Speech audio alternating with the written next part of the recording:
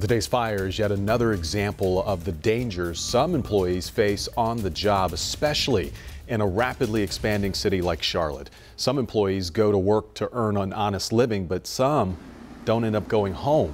They die on the job.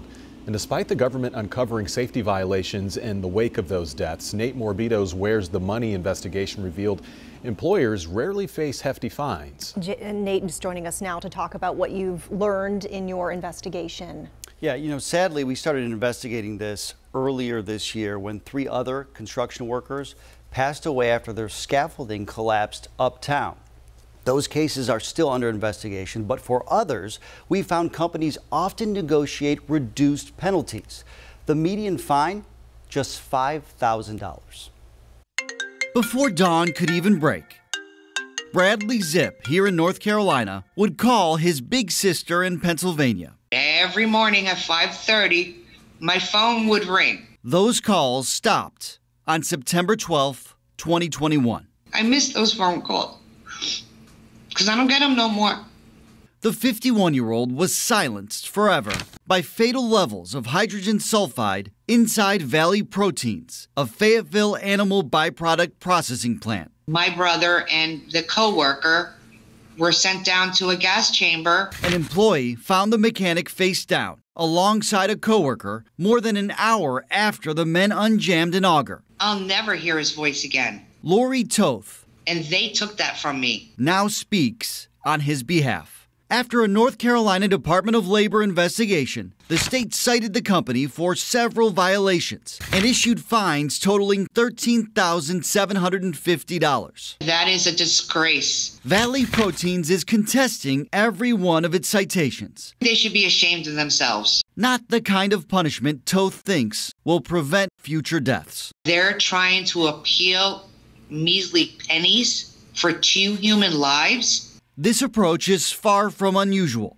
Our team analyzed Occupational Safety and Health Administration fatality reports in North and South Carolina since 2020. We found when state and federal regulators penalize companies for workplace deaths, almost half of the time, the employers fight those fines or settle for lower penalties. How does that incentivize a company to do more to protect its employees? We will go to extreme lengths to try to defend those. Scott Mabry is Chief of Staff for the North Carolina Department of Labor. Oftentimes the trade-off is to try to get it corrected as soon as we can so that the hazard can't reoccur. He says if a company contests the original fine, which is calculated based on severity, they're not required to correct any hazards until their appeal is resolved, a process that can take months or even years. That's why the state regularly settles early on for reduced penalties in exchange for immediate corrective action, often asking for extra safety measures above and beyond OSHA standards. Other times, a hearing examiner or judge, upon review, directs the department to lower the fine. Our goal is to get the hazard corrected. The state just last year increased its maximum fines in hopes the higher penalties will deter unsafe working conditions. Mabry points out when you look just at the fines themselves, North Carolina retains roughly 90% of all penalty dollars, better than most. We've done a good job, I think.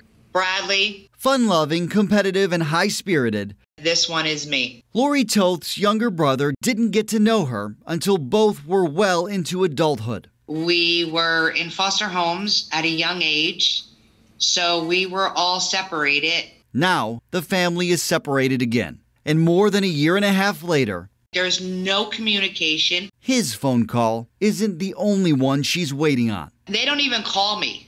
Like I know nothing. Toth is desperate to find out how the state will ultimately punish his employer for failing to protect him. I have nightmares thinking about how my brother died. Bradley Zipp died just 3 weeks into his new job. Valley Proteins declined comment for this story, but a document obtained by WCNC Charlotte shows the company has since made several changes. Among them, installing a ventilation system and adding monitoring for hydrogen sulfide at all times. The document goes on to say the company still questions whether hydrogen sulfide was the actual cause of death in this case. Wow. Just an eye-opening story. We're really glad you dove into this, Nate. And let's remember, workplace deaths went up last year in North Carolina. Wow. Thank you, Nate. And we'll remind you at home, you can learn more about this story if you go to our website. You can also find other Where's the Money investigations. Once again, WCNC.com/money.